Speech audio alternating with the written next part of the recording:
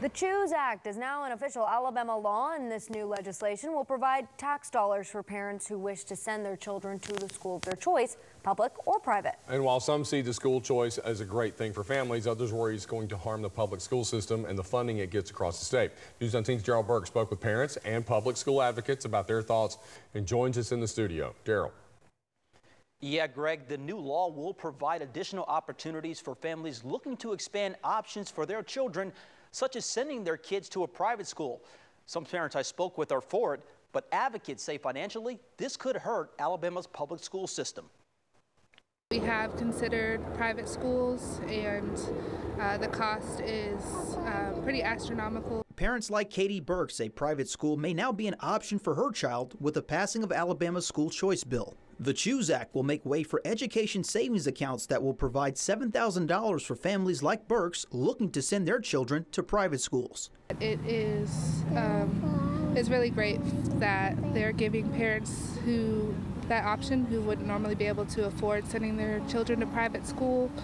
It gives them a chance to choose where and how their child is educated. For those wishing to homeschool their student, families would get up to $2,000 for one child and $4,000 for a second child. The measure signed into law by Governor Kay Ivey will set aside $100 million in state funding from Alabama's Education Trust Fund budget. Some North Alabama parents tell me they see both positives and negatives of the new law. I can see both sides. I think on one hand, as parents, we want to have the choice of where we send our kids. The other side, though, is what happens to the public school system if we are moving all the kids out to private schools or to homeschooling. I'm afraid that the public schools maybe get worse and maybe get less funding. According to U.S. News and World Report, Alabama has the 7th lowest public school education in the country, and some fear the new law could make things worse. Public school advocates in the state are concerned over the possibility of public schools in Alabama taking a financial hit as a result of the school choice bill. The worry is that our districts are going to still have the same number of students, but less money with which to educate them, because we've taken a chunk of funds out of the budget and put it towards private school tuition.